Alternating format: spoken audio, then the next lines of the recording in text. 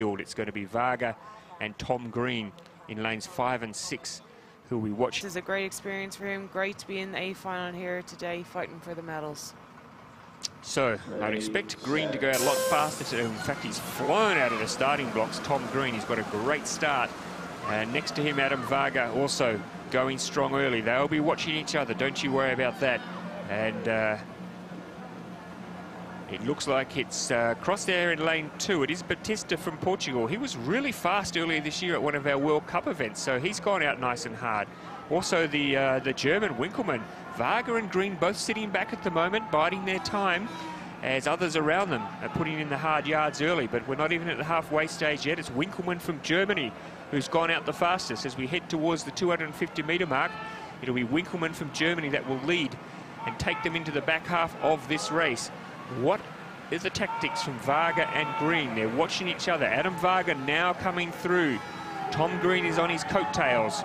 Varga is looking nice and strong, though. I think he'll be the toughest to beat over the last 200 metres. But it's Winkelmann holding on at the moment from Germany. Now Varga gets through. Tom Green chasing him down. It's Adam Varga in front. Tom Green from Australia really trying to reel him in. This is going to be a great finish. Varga in front. Green challenging now. It's Hungary versus Australia. These two great rivals. They are going head to head. It's Varga in front. Green trying to get to him. Adam Varga, the crowd getting behind him. Tom Green really pulling everything out. His big final race for the year in the K1. Tom Green's in front, I think. I think he's overrun Varga. Varga looks like he's given it away. It looks like it's Tom Green flying home. I think it's going to be gold to Australia, but Varga lifting again. Oh!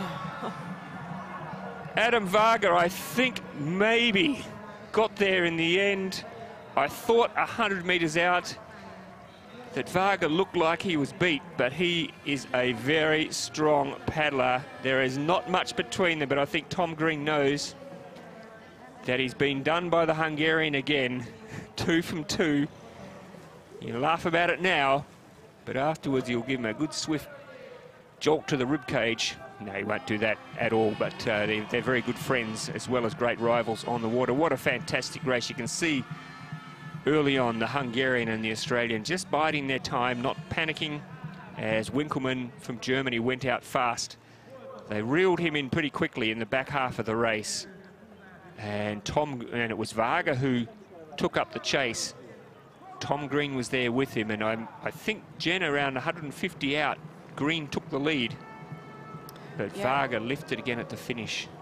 It really looked like Tom was going to come home for the win there, but Varga had another answer for him again. So here we go. Let's look at this. It's so close, but Varga gets the bickies.